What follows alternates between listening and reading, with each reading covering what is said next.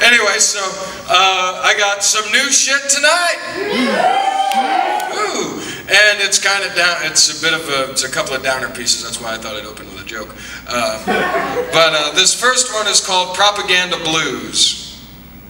He says he'll let me breathe a little, have a taste of what I have back home. This stage is old and strange. The words are filtered, pasteurized, and strained, 100% pure. The glow of the twin fires is the only eyeshadow I can afford out here. How I wish to breathe gasoline and let them roar. A silence in a strange land, thirsting for the bonding of the smoke I have long sought.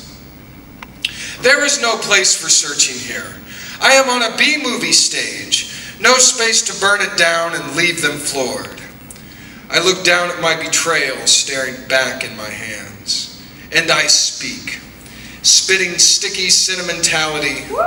It's all I was told I could offer. But listen to how they cheer for it. Listen to how they think you're a genius. They've never seen a real live poet before.